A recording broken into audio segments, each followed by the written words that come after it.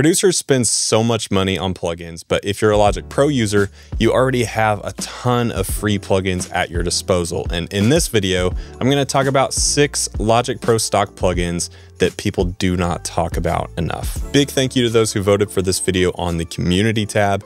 If you have any other types of videos you want to see, comment them down below and make sure you're subscribed so you don't miss these videos as they come out. First on the list, Space Designer. Now, before you say, bro, everyone knows about Space Designer, I just want to say yes, probably. But I don't think that most people use it in the way that I'm about to describe. On top of being a very flexible yet straightforward reverb, Space Designer also allows you to import custom IRs or impulse responses. A lot of people use IRs for capturing the response of a guitar cabinet or maybe a room, but the way I like to use them from time to time is to record DI acoustic guitars. For example, there have been times when I wanted to record an acoustic track for a song, but didn't have a great mic setup at the time, or maybe I was in a bit of a crunch to finish one of my songs, and the acoustic track wasn't a heavy hitter in the overall arrangement. I could just grab my 1/4 inch, record the direct signal of my acoustic, and apply an IR that is essentially a capture of a mic'd acoustic guitar. So you can then open up Space Designer, click on the file name, and I always do load IR and initialize, which basically resets any adjustments that you made since you're starting from scratch with a new file. Then I load in the IR that I've downloaded. These are from worship tutorials, or they may all be under signal theory now. From here, all I need to do is turn the wet volume all the way up and the dry volume all the way down. Then I personally like to add a bit of compression, EQ, and a bit of room reverb. That will take it from sounding like this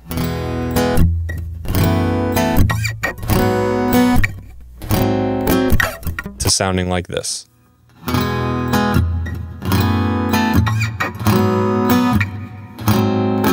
Next, we have the I/O plugin. It took me forever to actually utilize this, but it can be a lot of fun while also being a handy utility tool. There are a lot of uses for this. Probably the most common is using it to route a signal through your DAW into external hardware and back into your DAW. Another cool way of using this is if you have maybe a virtual instrument of some sort that you want to run through a physical amp or guitar pedals.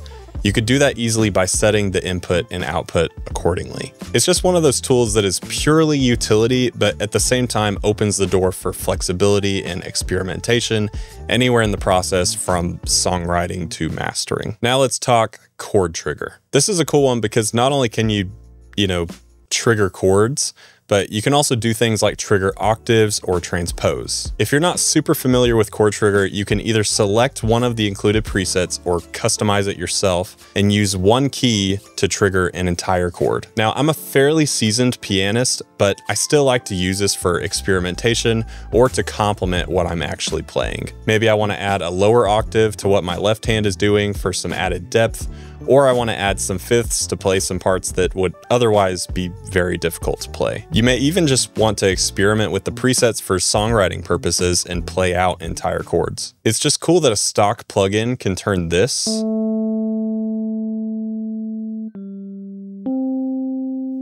into this.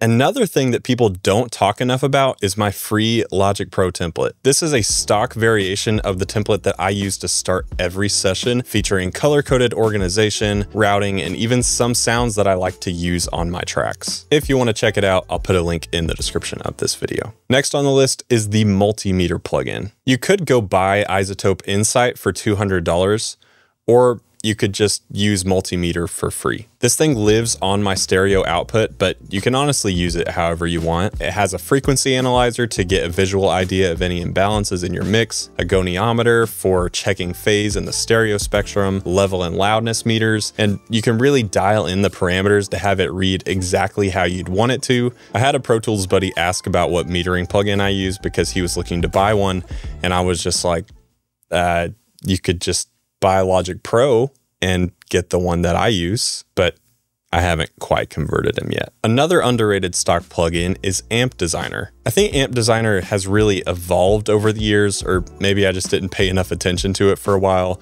but it's pretty sick. I think there are about 26 amps to choose from at the moment, and you can set an amp and cab separately. Not only do you have the parameters you'd expect to see on an amp like EQ, gain, and effects, but you can also move the virtual mic around, similar to how you'd be able to when miking a physical cab. It can take your DI signal from sounding like this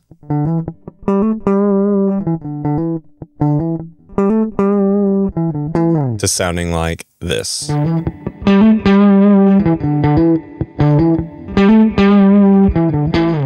Then we have step effects, which I haven't even fully tapped into the potential of this plugin because it's just that powerful. You have all of these different effects right in front of you, and each effect can be reordered in the signal chain or turned off completely. The filter, gate, and pan can each be independently affected by their own step modulator, making it really easy to either experiment with unique sounds or do something simple like a sidechain pumping effect, taking something that sounds like this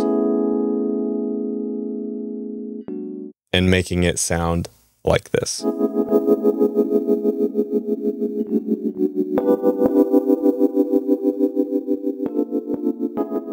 I hope that if nothing else, this can show you what kind of value you have built into Logic Pro for no additional charge. I don't talk about it enough, but I truly think that Logic Pro is the best DAW out there in terms of value. But what stock plugins did I miss? Definitely let me know down in the comments. Also, if you got any value out of this video, would you consider hitting that like button and subscribing if you haven't already?